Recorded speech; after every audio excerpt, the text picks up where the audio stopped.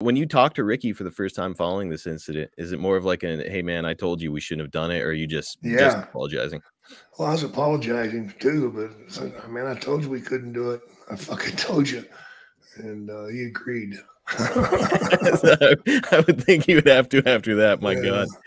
Well, a lot of people point to this moment, Jake, as a huge turning point, though. If we can take any positive out of this, Yeah. a lot of people say that this was it, the It, moment that all of a sudden it's like, okay, Jake is cold-blooded. Jake's a killer. That's what they Yes. thought.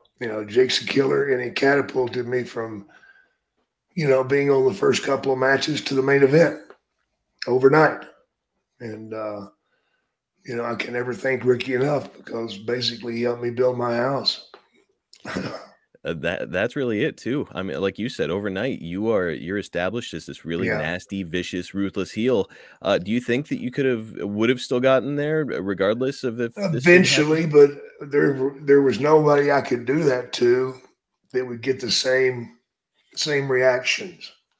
Hmm. Maybe if I did it to Hogan, I'd get a reaction, but it wouldn't be the same as doing it to Ricky because Ricky was that handsome boy that everybody wanted to be around, and every father wanted him to be the son.